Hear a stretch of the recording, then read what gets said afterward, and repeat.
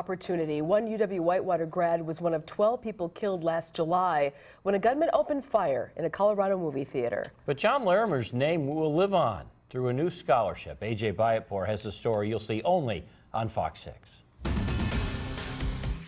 I can't think of a better legacy for somebody than to allow the college scholarship program to develop the people to preserve and promote history. And Scott Larimer knows history.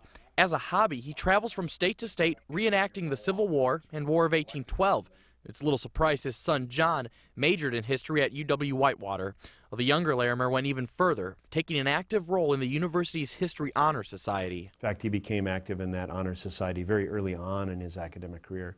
Usually we see students who are juniors and seniors very active in Phi Alpha Theta. John became active in that organization when he was a sophomore. After leaving Whitewater, Larimer became a fourth-generation sailor.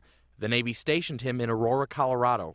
Just a couple months after arriving at his new home, Larimer was killed, along with 11 others, when a gunman opened fire at the Century 16 Theater. You're speechless on what to say, what to think, and then to hear that we have ties to one of the victims of the tragedy itself. And the close ties, it's just, once again, you're speechless. Ryan Burback and Kelly Kavaman, both board members of Phi Alpha Theta, approached History Chair Anthony Gulig wanting to honor Larimer.